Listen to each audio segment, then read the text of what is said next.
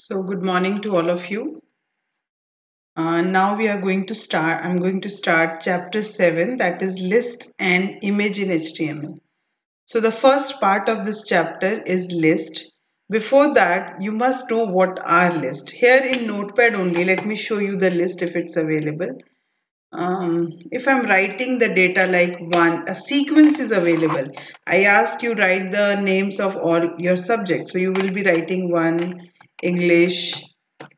This is not the code, this is just an example which I am giving. 2 Hindi, or else you can write A English, B Hindi. Instead you can also use the capital AP, A Hindi, English, whatever, or you can go with Roman numbers in capital or in small. So this, whenever you have a items list in a proper sequence where you can represent the data using numbered data like 1, 2, A, B, A or Roman numbers, then these are list and the type is ordered list. Okay, instead you would have also used the special symbols like star or a dot sign, anything you can use. So if you're going to use these special symbols, then this becomes unordered list, and when you're going to use the numbered one, then this becomes your ordered list. Last one is your definition list. Definition list, as suppose I have given you that write and explain the five types of tags, five tags. Like first tag is HTML. So I'm writing here HTML, and after that in the second line I'm going to explain it. HTML stands for something like this. I have written the full definition. Then in the second one I'm going to write about body tag. So about body tag, next line I'll explain it.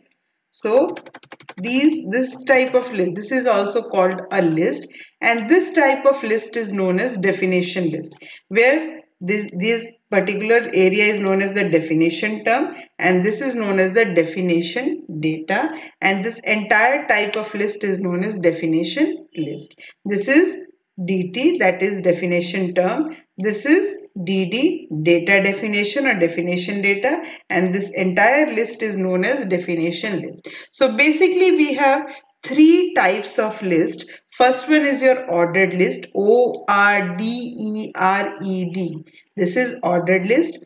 Then this is your unordered list where special symbols are used before the list items, and last one is your definition list. So now I'll let you know how can you create an ordered list. Okay, so for that first we'll write the basic structure. What is the basic structure? First HTML, then after that head, then title, and you can give the heading as ordered list, and then close title tag, and after that you will close head tag, and then the body tag will be started.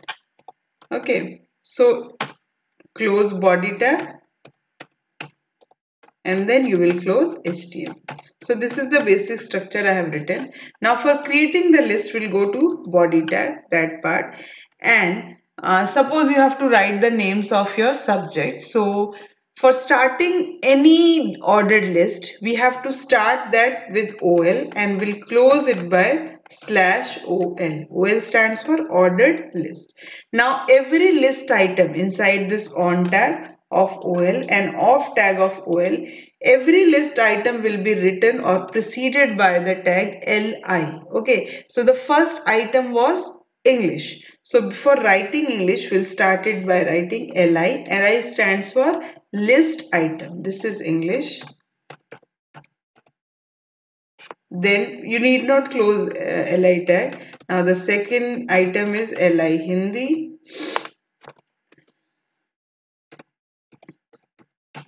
Then third one, I'm going to write LI Maths.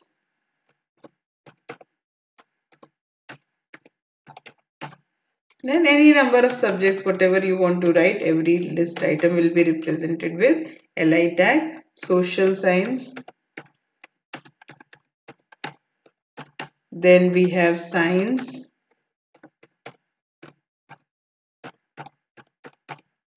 This way you will add the subjects. Now save it. How to save? Click on File, Save As, go to the Save dialog box. On the desktop I'm saving and I'm giving the name list. After that you will put dot and you will write HTML. Now save it, minimize it and look at the desktop list. Here it is. Double click on this. It will open. Can you see this? 1, 2, 3, 4, 5.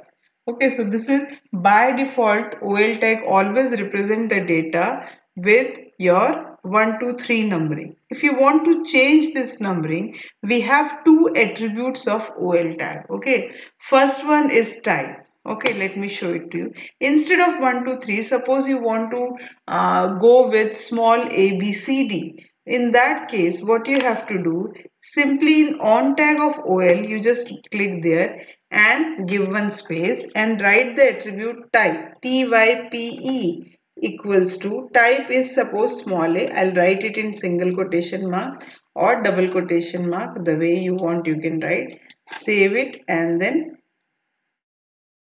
refresh the page. Can you see this? Same way if you want, the list has to be started with capital A. You can change it to capital A and then save and refresh the page. Okay, now the Roman numbers in small and capital. If capital, then file, save and then refresh it. Same way for small letters also it can be done. Okay, next is if you want the means I don't want to start from that list item which is given there. I want to start from instead of start in the initial value that is 1, 2, 3. I want to start it from somewhere else, like it should start from number 5. Okay, in that case what has to be done? Let me show it to you. For that we have another attribute which is known as start. Start is an attribute of OL tag. How it can be used?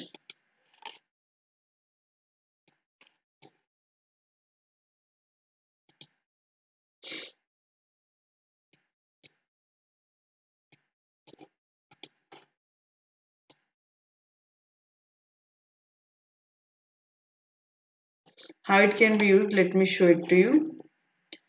For that, just after type, use start equals to. So if you want to start with the third item, write 3, 1, 2, 3, whatever. File, save and refresh the page. Third item will be Roman 3. Same way it can be. So we learned two attributes of OL tag, type and start. Next is your unordered list. So here you must note this thing that OL by default gives you the value 1, 2, 3. Now next is your UL tag, that is unordered list. Same way everything is similar. You will start with UL and you will close it by /UL, and inside that every list item will be written with the help of LI. So I'm just copying this part, copy and paste it here. Okay. Now save it, file, save and then refresh your page. You will see by default it gives you this disk sign. OL list gives you the sign of 1, 2, 3, 4 and this UL gives you the sign of disk 1. If you want to change it, we have only one attribute of UL tag, that is type. Type, suppose I want a square, then equals to, within single quotation or double quotation marks, write square and then save it. File, save, refresh it. You will see it will change. Now instead of circles means disk, it has appeared with square filled squares. Now if you want a circle, a hollow circle, remove this square and write down there circle and then save it. File, save and then refresh the page. So this way it will come. So in next class we'll learn about definition list. This much please do practice in the lab. Thank you and have a nice day.